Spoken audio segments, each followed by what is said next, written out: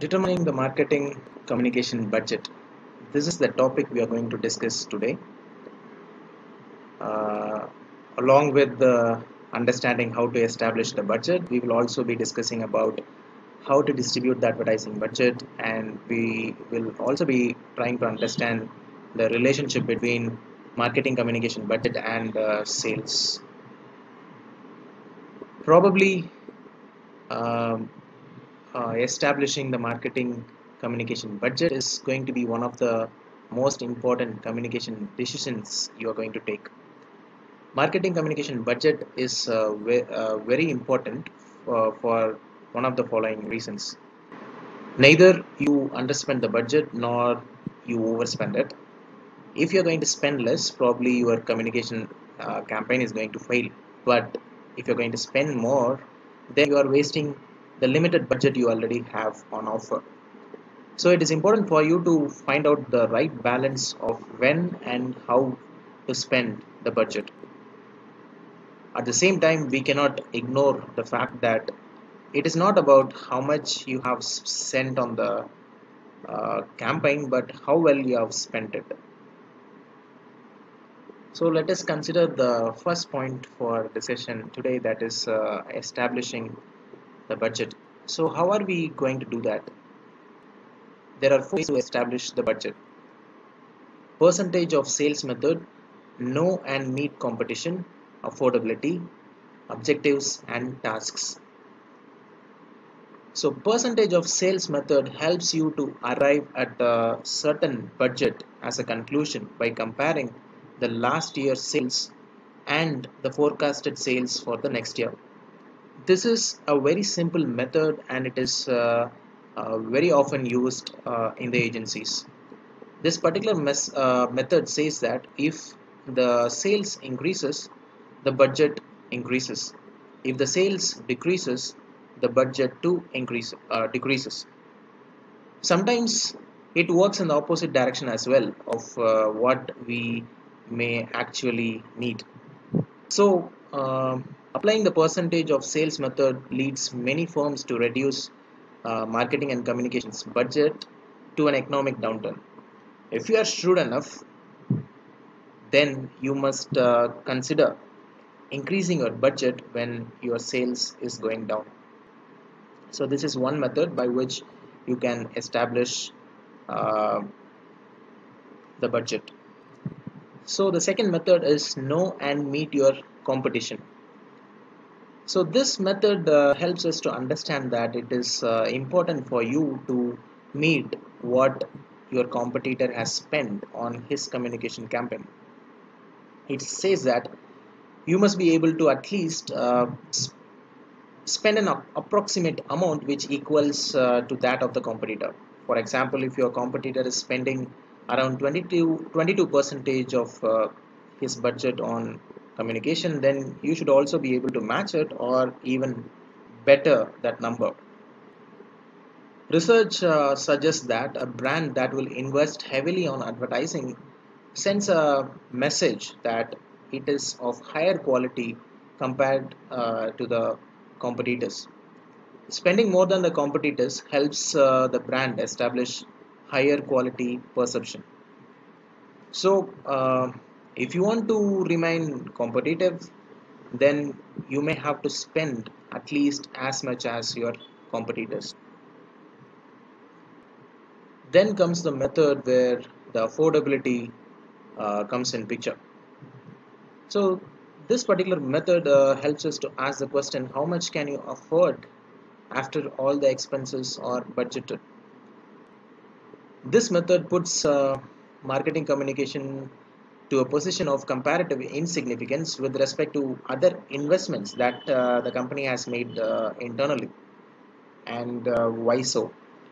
Because the budget in this method is set by the senior executives of the company, which they feel comfortable with after all their investments are made. And here, as a person who designs communication campaign, we might be facing a task of convincing the uh, uh, senior executives who decides the budget based on how much we can afford. So convincing comes into picture, and it plays a major role in establishing the budget using this method. So how are we going to convince? This particular art of convincing the senior executives will be discussed in the next video in detail. So the fourth and the final method is objectives and task. In this method, the cost to achieve the communication objective is decided first. That is, you set the communication objective first, then identify the various tasks which are required to meet these objectives.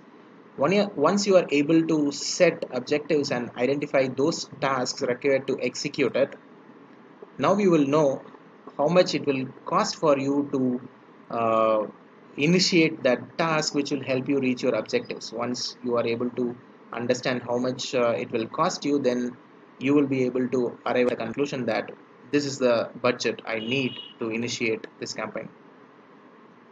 Once you are able to establish your budget, now it is time to distribute it. And how are you going to do that? So consider this picture. So this picture has an image here, so you can consider that as a time frame. So there are three schedules available here which will help you to understand how to distribute the budget. So continuous schedule is a process where all these non-seasonal products advertisements are involved. Products such as apparels, which doesn't have any season attached to it for making a sale. This particular products moves on throughout the year. So the communication campaign or the advertisement you are making will also move on throughout the year. But if you consider the example of flighting schedule where seasonal products such as raincoat, winter jacket, air conditioners are involved, here these products get a move on only as season. So if you see, there will be a irregular pattern, or sometimes there will not be any communication made at all because it is purely seasonal in nature. So the third parameter to be considered is pulsing schedule, which is a combination of both flighting schedule as well as continuous schedule. The products involved here will have a specific spike in sale during specific seasons. The products such as school bags you can consider. At the same time, this particular school bag will also have a movement in purchase in the rest of the year as well. So that is why we say it is a combination of both flighting schedule and continuous schedule. So if you are able to understand these three aspects, then you might be able to decide on how you must distribute your budget. So after establishing the budget and understanding how to distribute the budget, this leads us to the third topic, which is uh, the relationship between marketing communication budget and sales. So if you're a person who had this idea of the more I spend on communication expenditure, the more the sales I will have. This is a wrong assumption, and it is purely unrealistic in nature, because there is no direct relationship between the expenditure and the sales. The sales performance of a particular product is a result of consequence of multiple factors such as geographical conditions, political climate, competitors' involvement, pricing of the product, quality of the product, and so on.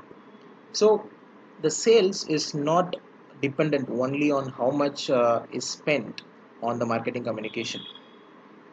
The objective of the marketing communication campaign, however, influence the effect on sales. But in reality, you cannot see its effect on sales immediately. Why? Let us move on to the next graph. If you see here, the bottom curve here in this graph, you see an indication of very minimal early effect of marketing communications expenditure on sales. It is on a rise. At this stage, the consumers are exposed to your communication multiple number of times. At this stage, they are exposed to multiple number of times, which helps in creating an awareness about your brand and the product in them. This takes them to a point of threshold. The threshold effects happens here, and this is the point where your communication actually begins to affect the consumer's response in a positive direction. This threshold point, however, varies depending on the type of product being sold. Sometimes the threshold point could be here, or it could be here. So after this point, you can see the incremental effects of every rupee you spend on the sales of product, every rupee which was spent by the consumer on the sale of a particular product. So this is the exact rise which is very important for us to understand. Then comes the point of diminishing returns, where the promotional campaign has actually saturated the market and your advertisement will have only minimum effect on sales, and hence the carryover effects comes into picture. From here on, the consumer no more needs any awareness about your brand, but he remembers your message, and it gets carried over to the time when the product is actually needed, and when the consumer is actually considering the purchase. So in this phase, the repetition of an advertisement will help the consumer having a brand recall at the point of purchase. However, since the promotion campaign has actually saturated, if you still continue to advertise, then wear out effects will happen, which means that your advertisement has become old and consumer no longer pay attention to your advertisement.